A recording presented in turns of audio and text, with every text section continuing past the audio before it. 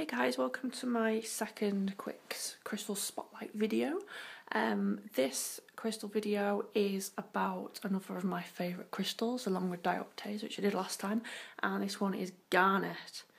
So this is my sort of favourite piece of garnet.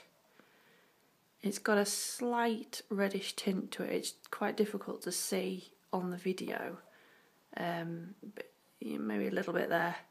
If you do hold it up to the light, you can see the sort of deep red through it. Garnet comes most commonly in a sort of deep red colour. You may recognise it from jewellery. But there's all sorts of different shades, from sort of red through to reddy orange through to green, which is sort of the calmer end of the garnet spectrum. If there's a key word for garnet, it would be stimulating. So it works very well on the root chakra. It's a very stimulating and fiery kind of invigorating kind of energy.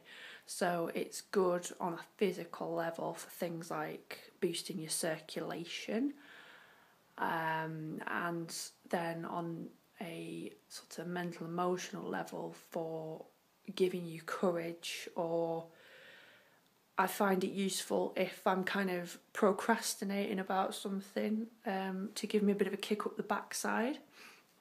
If you find that you suffer from maybe low self-esteem, or you're having a sort of crisis of confidence at any time, then garnet is a great stone to meditate with because of this kind of kick-ass energy.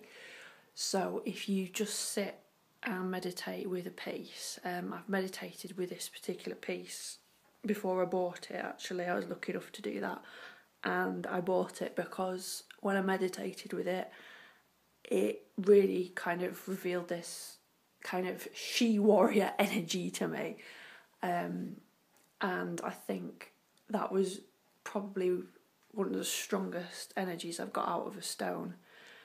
Just that really kind of warrior kick-ass energy coming out of it. So it's really good for getting you, pumped up, driven, focused, getting things done, giving you the courage to get them done in the first place as well. And it brings this really nice warming energy on a physical level to help with either circulation, or if you're suffering from cold or you're feeling sluggish, it just really gets things moving. So that's just a quick introduction to garnet.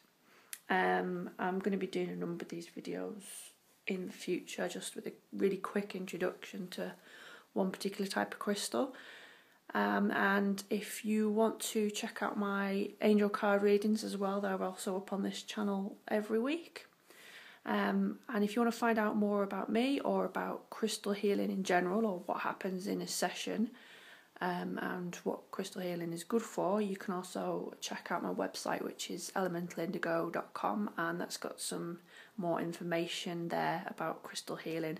There's also lots of stuff I post on the Facebook page as well. And if you're on Pinterest, go on pinterest.com/elementalindigo, and I am posting tons of pictures on there of beautiful crystals and gemstones that I keep finding. So some gorgeous pictures on there.